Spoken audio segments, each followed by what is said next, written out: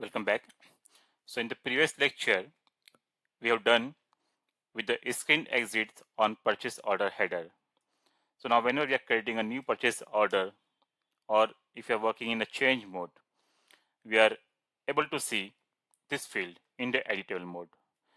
But one issue currently, suppose instead of ME22N, now I am into ME23N. So ME23N is the display mode. You can see here, we cannot add any other field. Okay, but our newly added fields are still editable. Even we cannot save this, but this should not be editable. This is the requirement. Okay, whether you are coming from ME22N and going to change mode, or directly entering ME23N. So my requirement is whenever this transition is in change mode, this should not be editable. This is the business requirement. Okay, so as you know, in the modelable programming, we make use of like loop at a screen, and through that loop at a screen, we make the screen active inactive. Okay, based on the screen group and all. Fine. So that concept to implement. So what we'll do? See, I will go to SE51 where we designed this screen. Okay, let me go through C mod. This is our project, right? ZKBO1. In the change in the components, see this screen we have designed, right? I will double click here. We'll go to change mode. So before writing, okay, so in the PBO actually, in the PBO, we have to write our code. Okay, in this PBO, we have to write our code. So currently, if I go to layout, so what we'll do, first we'll group together all these fields in a common group. Let's say I'm giving here the screen group C1. So that all field we can do in a single go. Again, I will write here C1. Okay, so what I have done, I just added the screen group 1 there. Fine. So screen group I have given. Okay, so now as we know, we have to write that logic like loop at screen in the flow logic of the respective screen.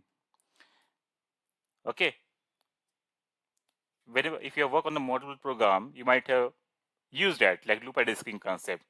So inside the screen in the PBO, we have to use that. Now I will click here on the PBO. Double click, create the new object, get the include name, keep this first include as it is,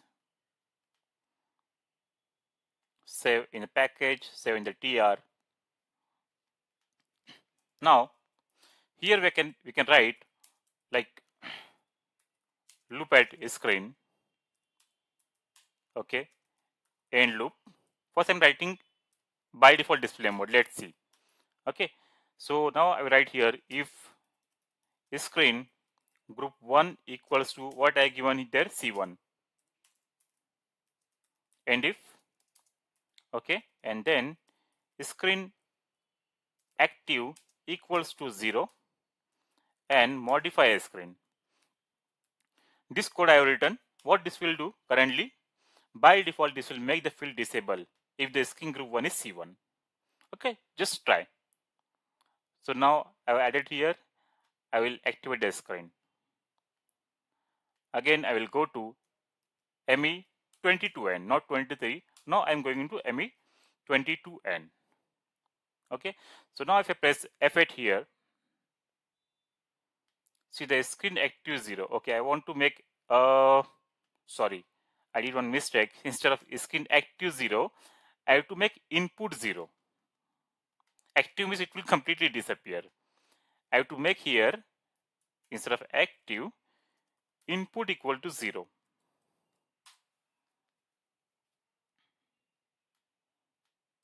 Fine. Now again I'm going into ME22N. Now see, currently in display mode, I'm not able to edit anything. Okay, so this is working fine. But here I am in ME22N, right? So in the ME22N, system should allow us only in the ME23N When it is in display mode, then system should not allow to add it. Okay, so what we have to do, how we'll find out like whether this is the change mode, create mode, or display mode. So for that, there is a concept of transition type. I'll explain that. See, till now what I have done, in the subscreen 101 of this program, I opened this PBO and I have written this logic here. Now I want to know whether the system is in like create mode, change mode, and display mode. But what most of the consultants do, they hard code here transition code. They check here like if psi t code equal to like ME23N. Okay, so like this they do the coding, but this is wrong approach actually. This will work, but in some case this will fail also. In some case this will fail also. We should not check this ME23N T code etc. if it is a standard one. For the standard one, there is a good concept of transition type. I will show what is that transition type. Okay, so for that again we have to come here in the PBO. So where this in this exit, if I double click in this PBO exit, here we can see in the importing parameter one field is there, I underscore tr type. Okay, I underscore tr type. What is showing? It is create, change, or display. This is char one. That's why nothing is there here. It is char one. So it is create. I think it will the value will be h. For change it is v, and for display it is a. Okay. So now this input is here. This input is here in this function module. But where is our code? Our code is in other include. In SE51 of that sub program, our code is in this include. So how will pass the value from this import field of this exit to the screen include? How will pass that? So for that, as we know, this all we are doing through the screen exit, and the all code, complete code is implemented through function module, right? And every function module is assigned to a function group. Okay, a function group is a container of a function module. So what we'll do, we'll declare one variable in this function group top include. Okay, we'll pass the value of this field to the newly declared field of this top include. And based on that, because both the include are in same function group, so we'll able to access that top include field here. Okay, so before that, let me again go to ME21N first. See, I'm going to ME21N. See, now here I'm into ME21N, and this is the PBO exit, right? What is my field name? I underscore tr type. So the value is h. This means that I will enter here psi t code. For ME21N, when it is create mode, the value is h. Okay. Now, suppose if I am going to change mode, ME22N. So in the ME22N, in the same PBO, the value of that field will be V. See, here it is V. Okay, ME22V. Now the last one. The last one, I'm going here into ME23N. So in the ME23N, the value for the same include, same field, import field is A. This means that when we enter the T code ME23N, the value is A. Okay, but why I'm saying like we should not use transition code? Because see, for ME21 it is H, ME22 it is like V, ME23 and it is A. So why I'm saying don't use T code and use this one. Let me show you one more type. See, I will log in with ME22N. ME22N I will log in. Okay, type V, and T code ME22N display mode, change mode. Okay, now I'm pressing F8. I'm able to edit. Now from the same transition code, if I switch to the display mode, see, again I press F8, PBO is triggered. See, the type is changed. The type is A, that is display mode, but it's still here the T code is same, ME22N. That's why instead of hard coding the transition code, better use this transition type. Fine. So now we'll start working on that. So as I explained, first we have to declare a field in the top include. So I will again go to this, okay, CMOD, this project, double click here, go to global data, double click on this top. It is not yet created. Do you want to create? Yes, I want to create. Save in a package. Now here I will declare one variable gv underscore tr type, type char1. Fine. Save, check. Module status is already defined for output module, where it is giving this error.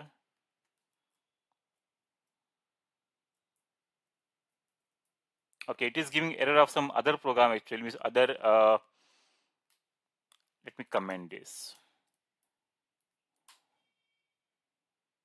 Okay, temporary comment that. Let me check this and activate. Okay, so always like when you are working, first instead of that loop, first do the top declaration here. Okay, do top declaration here. Now go back, make sure this is active state. Now the first thing I will do here, because here I am getting in this importing parameter. Okay, so I will double click here, and here I will type like gv underscore c, that is appearing tr type equal to, I will assign the value I underscore tr type. Save, check. gv tr type unknown. I don't know why in this demo system it is giving error, but it should not give any error in your system. So I will just activate it because I already declared in the global data declaration. Okay, I am sure you will not get this error in your system. Fine. So I assign the importing parameter value to gv underscore tr type. So this is done. Okay, this is done. Now I will go back to screen. I will go back to screen again. Module status 1. Let me create. Okay, this is already created. Okay, but I have comment that, that's why it is not appearing. Okay, let me just go back to that program. Yes, same program.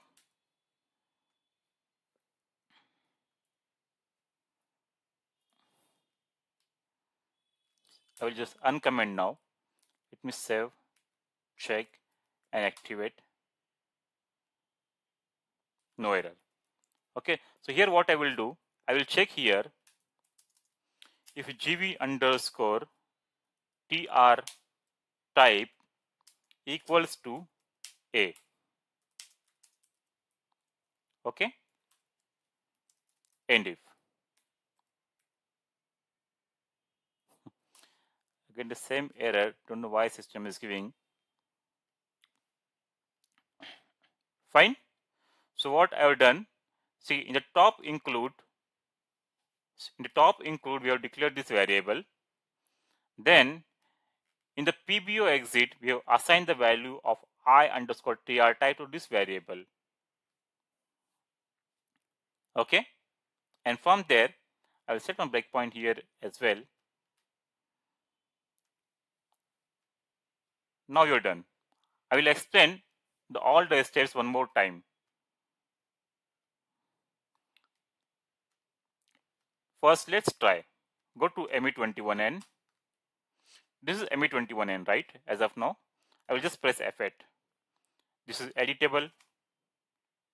Fine. Now I will log off. I will come out from this transition code. I will go to ME22N.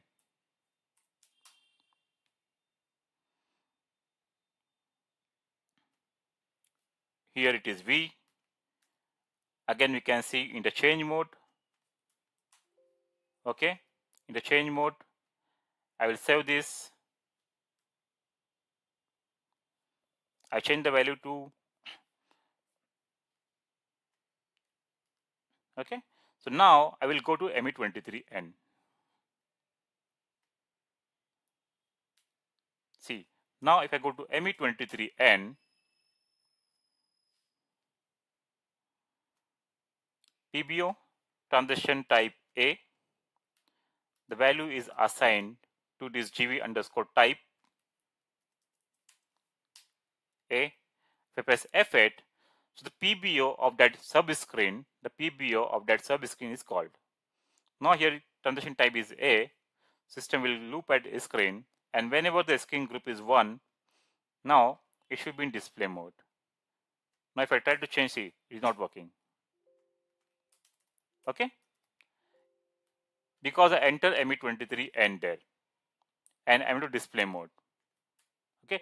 Now from the same ME23N, if I am going to change mode, most of the time we work like this way.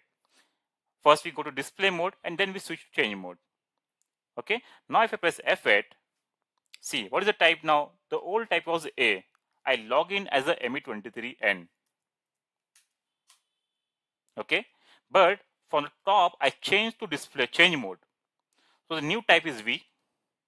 Now system should allow, even though the T code is ME23N. Why? Because I'm not hard coded that transition code. See. Okay, even though my transition code is now ME23N, but because I'm in change mode, I'm using that transition type concept, so I'm able to do this. Fine. So in this way, we are done with this session, and we have learned how to make the screen exit field editable, non-editable based on transition type. So as I explained, let me show you the steps again, because a lot of theory I explain in between, so you should not get confused while you're working. So what you will do, the very first thing, go to your CMOD project, go to component,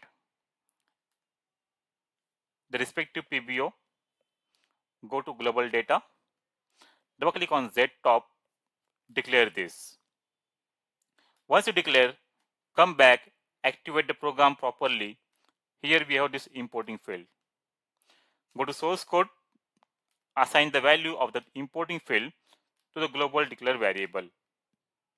Once this is done, go to SE51, our subscreen.